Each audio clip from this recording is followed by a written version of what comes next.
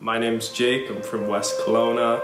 I went to Mount Boucherie Secondary School. I live in the Glen Rosa area, and one of my favorite parts of Kelowna is probably the community and the amazing weather in the summer.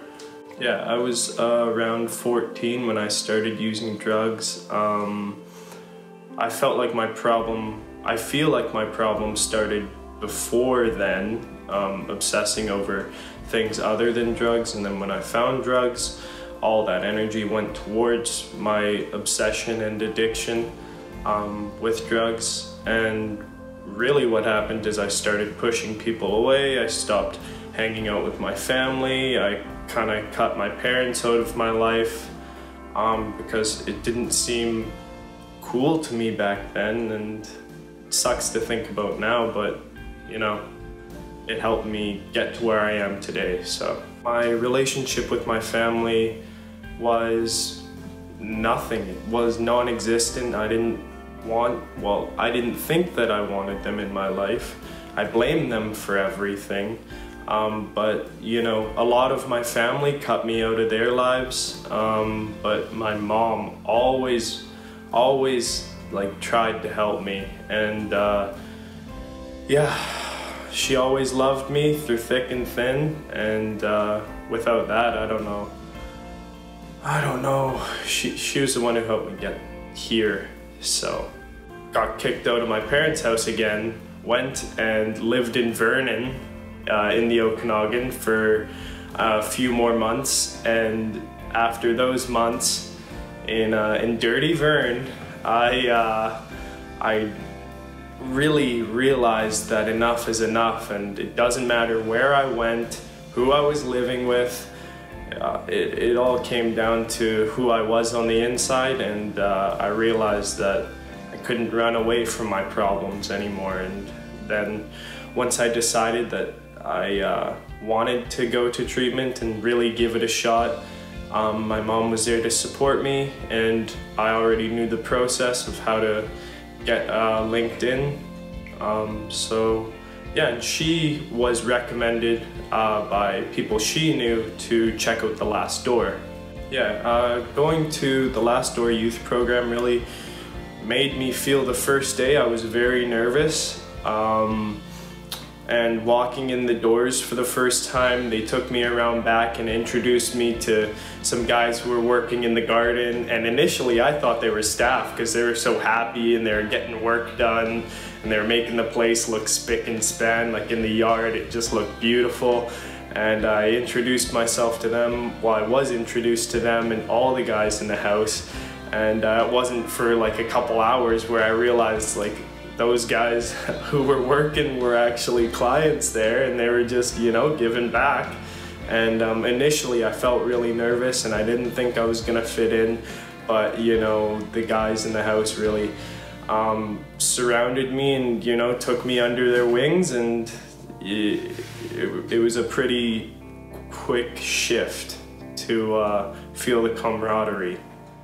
If I had to say one specific moment of my favorite part in the Last Door youth program, it would be hard to choose because we did a lot of good things, a lot of fun things. In terms of favorite moment, I remember we had a big family day. The youth door, the Westie house, and the adult door all got together and invited all their families out. Everyone who could make it made it.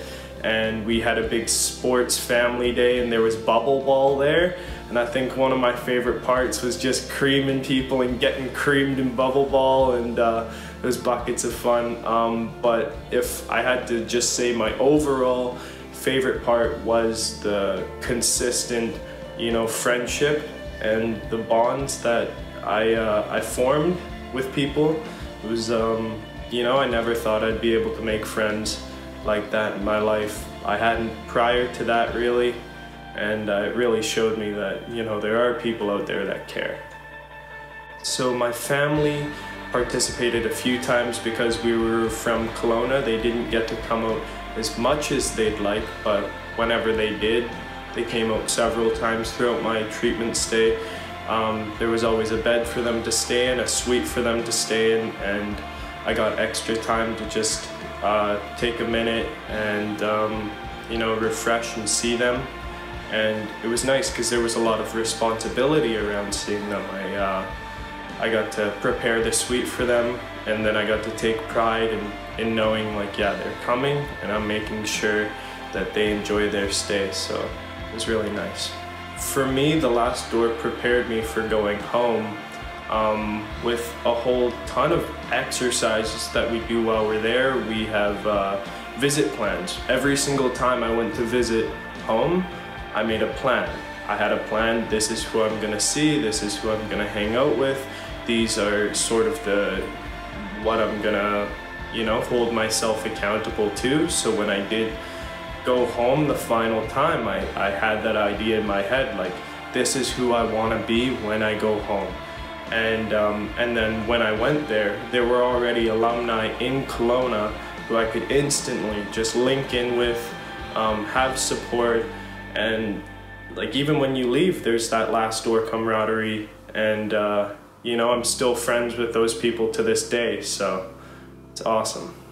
I definitely use the tools I learned in treatment on an everyday basis. You know, when I went in, I was very argumentative. I wasn't an easy person to get along with, and you know, in treatment, I learned how to just, you know, let things go, admit when I'm wrong.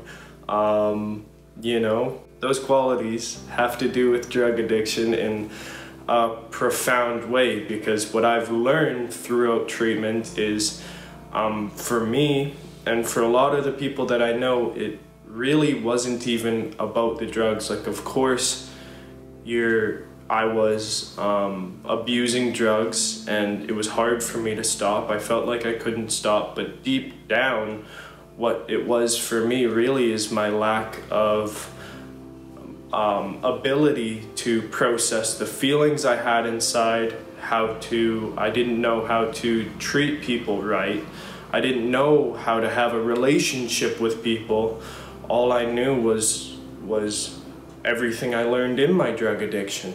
So what I really focused on in treatment, and what a lot of people focus on in treatment, is taking all those negative qualities and turning them into positive qualities. And once I was able to do that, I didn't have a huge reason to use drugs anymore. I wasn't always upset with myself or someone else. I didn't hate myself anymore. You know, I loved being alive. So if you're having difficulties deciding whether or not you want to go to treatment and whether or not you want to go to the last door, I'd really take a second and think about, like, what you really have to lose in trying. You know, I hear it all the time, you know, your misery is refunded at the door. You can always go back if that's what you decide. But, you know, personally, I'm glad that I took the trek over and committed to staying, because my life wouldn't be the same without it.